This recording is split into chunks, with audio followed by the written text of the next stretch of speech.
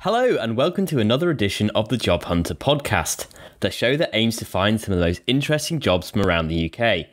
I'm your host Tim French, and coming up on this week's show, we find out how to survive getting trapped in quicksand, how to get your step count up, and the best way to navigate across the sands and beaches of Morecambe Bay when the tide is out. So grab your rainmac, grab a sturdy walking stick, and dive into the ordinary ocean that is this week's story.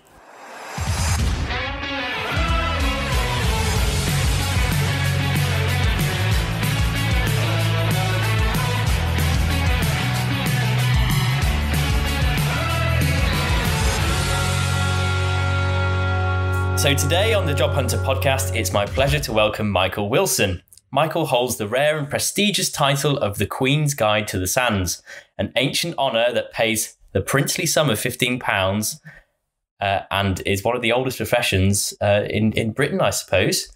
But before I say too much more, why don't we get Michael to explain a little bit more about his curious job title? Right. Good evening. I'm Michael Wilson. I'm the 26th guide to the River Kent of Morecambe Bay. There's two guides in Morecambe Bay, one for the River Kent and one for the River Leven, which is the other guide is Ray Porter.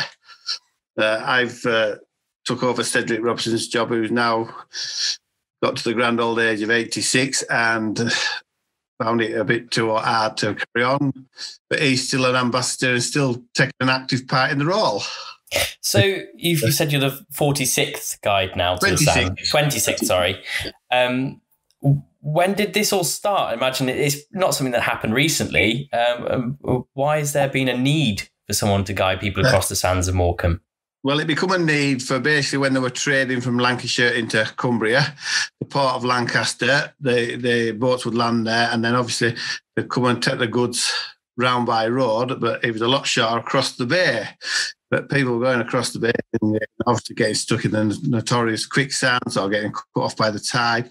So I think it was Henry VIII decided to appoint two guides to the bay, because if you look at the bay, you go from Lancaster into Morecambe, across to Grange over sands where I'm based, and then from Grange you will walk across the land to the village of Fluteborough, and then across there into Ulverston if you're going, or instead of going, I think it's, I can't remember now, about a 12-mile trip instead of 60 miles. So it was a big saving for them.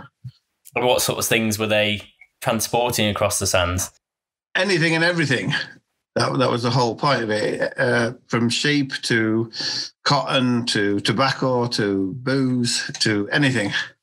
So pretty much it was the M1 of the what era would have that been if it was Henry VIII, the Tudors, isn't it? Yeah. Excellent. And obviously it's not something that you can go and do in at university or at school. How do you get into being the Queen's Guide? I'm guessing it's a lot of practicing, a lot of walking. Well, yes and no. I basically got the job because Cedric expressed his opinion that I should get the job. But he's known my family. I'm a fisherman. My father was a fisherman. My grandfather was a fisherman. We've all been fishermen. So I've worked the bay since I left school, and I'm now 48. So I've got a few years' experience out there. And what exactly does your job entail kind of day to day? What kind of role do you take on? Well, the job's changed. Obviously, the job was for guiding the goods across the bay when it all got set up. And then it was superseded by the railway when they built the railway. And it became basically a bit, it was just a role. There was no need for it anymore. But then Cedric has become this, everybody knows this, walks across the bay and raises massive amounts of money for charities. So yeah, it's took a role, but it's a good thing to have, and it's very popular. So you'd say that it's kind of transformed into this kind of charitable goodwill type role where you're a kind of helping people across the sands, but doing it for good causes. Yeah, it's become more a leisure tourist thing than an actual industrial thing where it was originally set up for. So, you know, let's say at the height of summer, how many kind of crossings are you doing? What's the frequency that you're doing well, this? This year, we're just sorting them out now. Hopefully, if it goes ahead because of COVID, but we still have to hopefully plan that they will. So there's going to be 16 weekends walks this year. So there's 16 walks planned for this year up to now. And yeah, so it's every other weekend we have to do it because of the tides and the times and everything. I mean, you can cross every day, don't get me wrong, but there's a niche where, everybody wants to walk at the weekends, and then it's every other weekend because one weekend it's low tides, which we prefer to walk on. It's a lot easier. And the next weekend it's high tides where you'd have to walk at basically 5 or 6 o'clock in the morning or 5 or 6 o'clock at night, which is too late. So how far does the tide go out then? I imagine if you can walk a whole way across the sands from, Cumbria to Lancashire, it must be quite far. Oh yeah. When it goes out, it exposes 120 square miles of sand. So there's a big, vast area out there. And how do you not get lost? How do you manage to navigate it? Because I imagine it's just a big flat expanse of sand. No, it's not. There's lots of gullies and channels, what we recognise and you get used to. But now with modern air, we have GPS, but we still tend to do it on the traditional way of putting laurel bushes in the sand. They're very good. They act as like marking points and gathering points. As the walkers set off, you gather them up again, because if you imagine you've got 500 people out there, they all walk at different speeds, and we can only go as fast as the slowest one. So. Yeah, that's why we tend to use the laurel bushes still now. And anybody who is unfamiliar, because we have helpers, we have marshals and people who come on the walks, they also know about the laurel bushes. So, it's basically a dot-to-dot across the bay. So why do you need these laurel bushes? What particularly is it? What's so dangerous about walking across the sands without a guide? Well, you can either get cut off by the tide, which we've eliminated because we go at the right time. A lot of people just start wandering about at the wrong time. And obviously the notorious quicksand. So, just for some of our viewers and listeners that might not be aware of why quicksand is so dangerous, what can happen if you get caught in it? Well, you can basically disappear. You tend to not go that far down, but you can get stuck in it and cause a lot of problems. And is that basically because it's so like full of water, it just turns to liquid? It's a mixture of what the problem is. It's a mixture of the fresh water coming in contact with the salt water, and they lie in layers under the sand. So when people put the weight on the top, it just emulsifies, and then all of a sudden they start to sink down into it. That must be pretty scary. Have you ever been trapped in that, or you've been lucky so far? I've been lucky so far. I've been stuck a few times in mud, but that's all with work. But yeah. Oh, excellent. And what would you say to people who might consider doing this kind of role? Like I said, obviously you got picked by Cedric, but obviously you must have had some experience of doing this kind of thing before he kind of considered asking you. Yeah, well, I had helped on the walks before with him, and obviously we're fishing and working in the river. The river's the most dangerous part of the crossing, but we work in the river all the time when we're shrimping. So, yeah, we've had a vast experience of knowledge. So tell me a bit more about that. What is it you love about being a fisherman, compared to, say, someone who might want to do an office job? What makes you want to go out and shrimp? The freedom. Basically, yeah, you're your own boss. You can go when you want, when you don't want to. Basically, you have to go all the time because we all have to make a living. But yeah, it's more the freedom and the environment, the place where we work. It's wonderful. I'm guessing you don't get seasick or anything like that. No, well, you see, we don't get seasick because we go on tractors. Ah, interesting. Our boats, yeah, because it's no work when boats. the tide's gone out. I see. We can set what we call fixed engines nets. We set them, but obviously they catch the fish when the tide comes in. Then when the tide retreats back out, we go out on our tractors and fish the nets, and we gather cockles and mussels and go shrimping. It's all we tractor works. And a bit more now with quad bikes have come onto the scene a bit. We use quad bikes a bit more. They're a bit faster, but obviously you can't shrimp with a quad bike. You need a tractor to pull the trailer. So it's not really fishing, is it? It's like tractoring or something like that. You know, I have to think of a new name. Yeah, we're very we're unique fishermen, shall we say? And what would you say to people who may not have visited that part of the UK? You know, if you could paint kind of an auditory picture of the bay, what sort of picture could you paint? Well, imagine a desert that's wet. There's a vast amount of sand and a vast array. It can change from day to day. It depends on if it's a lovely hot summer's day and the sand's dry. It can be very desertified. It can blow up sandstorms. And then if it's a wet day and it suddenly rains, obviously the sand goes up very muddy, and it's just a different array every time you go. How do you think how do you think your role might change in the future? Do you think it's always going to be this kind of charitable guiding aspect, or do you think it could change again from, obviously you've taken it on from when Cedric did it and obviously the 24 people before you two? Do you think it's going to evolve again? No, I can see it's going to be more a charitable leisure thing now than it won't ever. I don't think it'll ever go back to a commercial reason, that's gone now. There's roads and railway. It's just a charity, yeah. And I guess,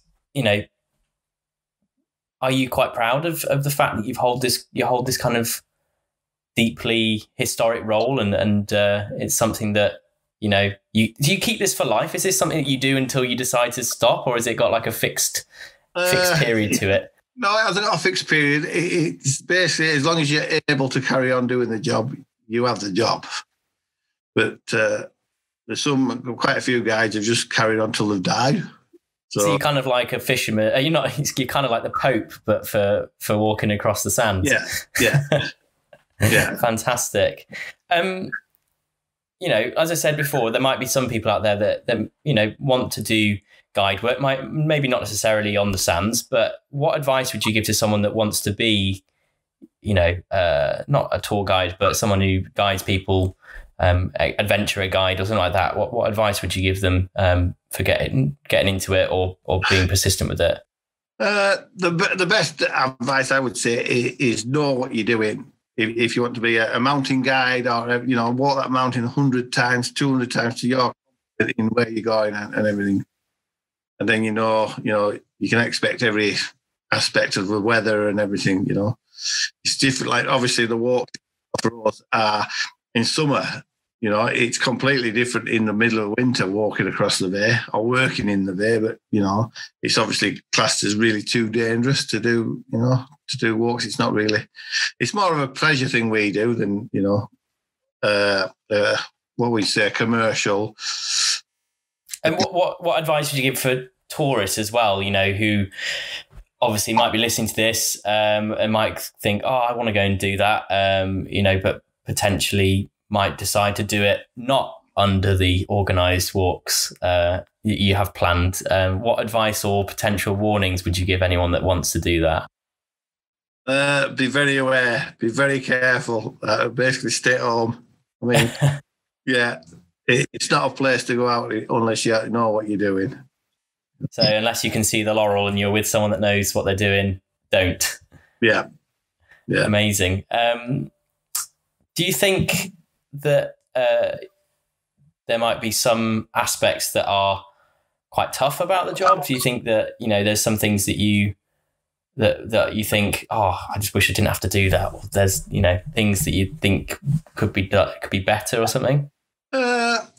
The biggest thing I'm finding is, like I say, we organise the walks now and we send it out on emails and we put it on the website.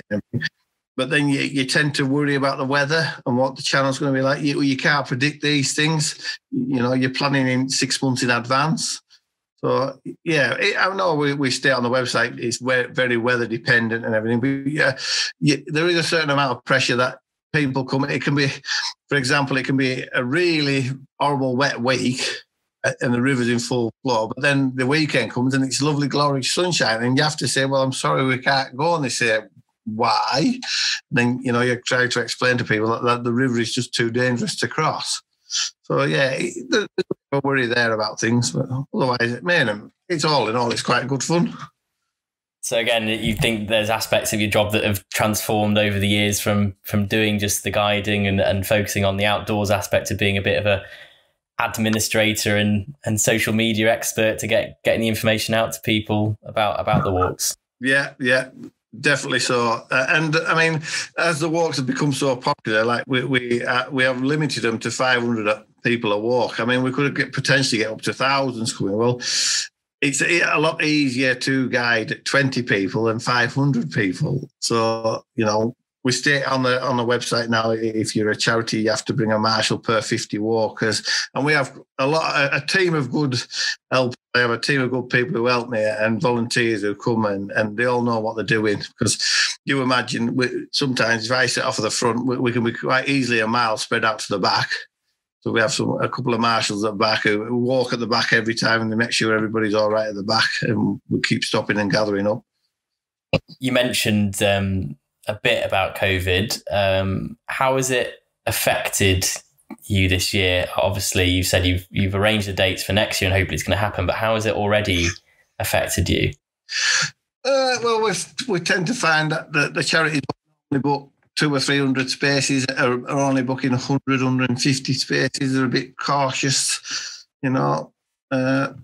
Otherwise, I mean, we're planning from the first walks at end of April till the beginning of September. So we're tending to find that the later walks later on in the year, the July, August ones are getting booked up and not so much early ones, because obviously we're still going to be in lockdown till basically at the end of March. And then the first walk's 4 weeks after that. Well, potentially it might not go ahead. So we all live and hope they do. And of course, if you're listening to this and you're wanting to go to the Morecambe Bay, please wait until the lockdown's over. If you listen to this before, you have to stay at home alone. So plan your trip, maybe speak to Michael if we can, and wait until it's safe to do so. Please don't go out now. I like to do a little section in my podcast. I've called it Tim's 3 Tips, where basically I ask my experienced and knowledgeable guest to give some advice that our listeners can kind of take away and implement in their own kind of daily lives. So Michael, obviously you've mentioned a bit about quicksand and how dangerous it is. So what kind of advice would you give to anyone that needs to stay calm in a stressful situation, as if they were stuck in quicksand? What's kind of tips would you give them? Well, it depends. If there's a group of you and there's only one stuck, obviously don't go near them. Just stay calm, make sure they're all right. Tell them to stay still, and then obviously contact the authorities and just stay with them at a safe distance. But don't go into. People tend to rush in and try to pull them out, and then they get stuck as well, which is a bigger no-no. Maybe say, well, you're not sinking anymore now. You're stuck up to your waist. We've contacted the authorities. They come in, just calm them and say, they'll come and get you out. But don't tend to rush in. And if you are stuck, what advice would you give to someone? Maybe that you're not in a group and you are stuck. What can you do? Well, the best job is to sit down. To sit down and relax and just stay still, and then think about your situation. Just think: is anybody going to notice me, or can I phone them on a mobile phone? And if you can't, well, then obviously you've got to think about. I'll sit here quietly for 5 or 10 minutes, build up all my energy, and then try and crawl out. Excellent. Can you think of any times that you're out on the sands that were particularly memorable for you? Has there been anything where, either it's been a really amazing experience or kind of a slightly scary experience out there that you can kind of share with us? Oh, yeah, there's a few of them. I mean, a lot of it's the weather.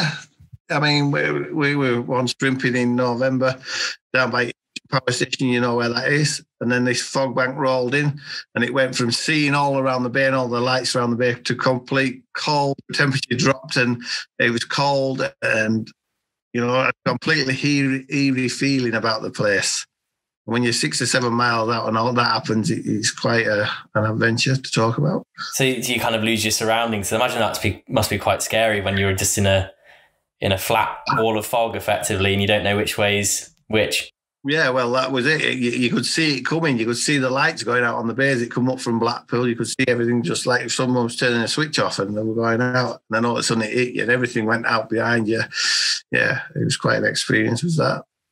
Amazing. I haven't got too many more questions. You've obviously mentioned Cedric. Do you want to give a bit of background on him and a bit about his life? He's got an MBE. But do you want to kind of talk about what he did for the role and everything?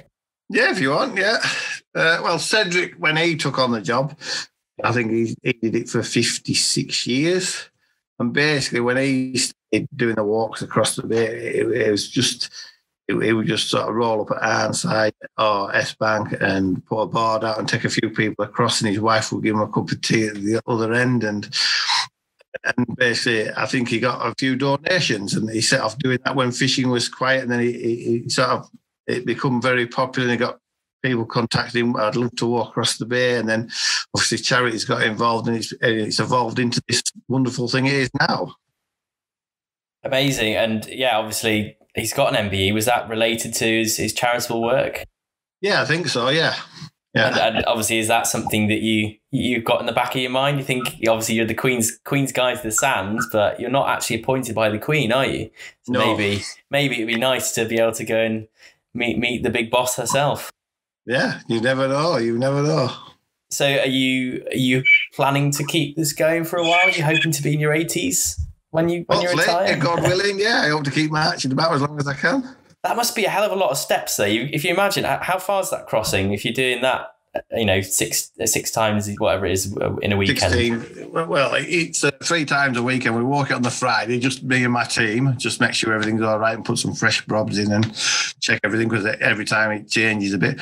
Yeah, so we walk about 20 miles a weekend. So 20 miles a weekend. How many years do you reckon? How many weekends you do it in a year? About 10. So 200 miles a year. Yeah. And how many years you have you done it so far? I've done 2 up to now. Obviously, last year we didn't walk so many because there was no walks. So you've done 400 miles so far, and you're planning to go on for a good few decades. So you're probably going to have a fair few miles under your belt by the time you finish. Yeah, hopefully so, yeah. Excellent. I mean, there can't be many people that can lay claim to that one. Michael, it's been an absolute pleasure. Thank you so much for talking today. Obviously, this was a job I knew pretty much nothing about, so I've learned a lot already, and I'm looking forward to learning more. Where can people find out more information about this? Because I imagine it is quite hard to find information about this kind of thing. No, we've got a website now. If you go on the Guide Over Sands website, it comes up there, all the information you need to know now. My good. And if people want to walk it, what would you recommend they do? Do you think it'd be better to go through a charity or just go on the website? Go on the website. It's also on Facebook and Instagram. So, yeah, we're getting out there now. But it depends. A lot of people if you go on the Facebook or Instagram, or find the dates of the walks, because obviously some people are on holiday or whatever, and we'll post on there what particular charities are walking on that weekend, and then we advise them to contact them. So, yeah. Excellent. Michael, it's been an absolute pleasure. Thank you very much for talking to me this evening. I hope you have a lovely 2021 and all your walks go ahead and you get your 200 miles in this year, and stay safe, and I'll catch up with you soon. Okay, thank you very much, Tim. See you now.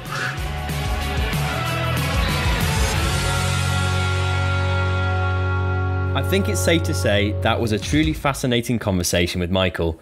My huge thanks to him for coming on and telling us all about his rather peculiar job. If you want to find out more about the Guide to the Sands or would like to take part in one of his guided walks, information can be found at www.guideoversands.co.uk. That's www.guideoversands.co.uk. If you've enjoyed the conversation, why not check out some of our other episodes of the Job Hunter podcast? And if you haven't already considered subscribing and leaving a positive review, why not? It helps us to reach a bigger audience and can mean I can attract new and exciting guests to the show. You can find us on social media as always at Job Hunter Pod on Instagram, Twitter and Facebook, where you can also find our support group where we post helpful tidbits from the show. You can also find us on YouTube, just search Job Hunter Podcast. Fancy coming on to chat about your interesting job? drop us an email. It's jobhunterpodcast@gmail.com.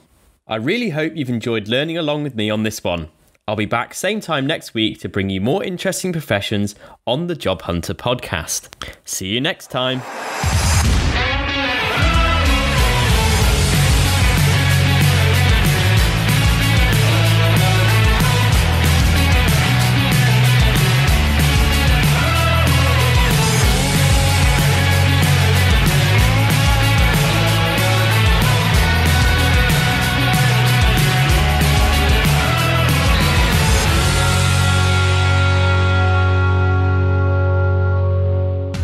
Hello and welcome to the Job Hunter podcast. I'm your host, Tim French.